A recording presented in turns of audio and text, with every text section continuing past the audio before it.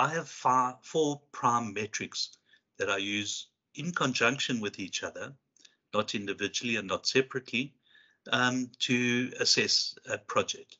And those are really, if I can go through them, the net present value is the first one that I look at. What is the quantum of cash discounted back to the present that you're going to add to the value of a company? The second one would be the internal rate of return.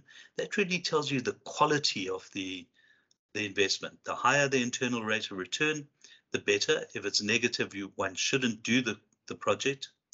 The third one would be payback period. So that's how long it takes to pay back the cash that you've invested. And one should look at this on a discounted basis, not an undiscounted basis. And the fourth one, which I really like because it is a very, very good one for ranking of projects, and that is the capital efficiency ratio. And that is the ratio of the initial investment to the NPV to the initial investment. Anything over 0.3, 0.5 should be seriously looked at. Anything over 1 is a very good investment.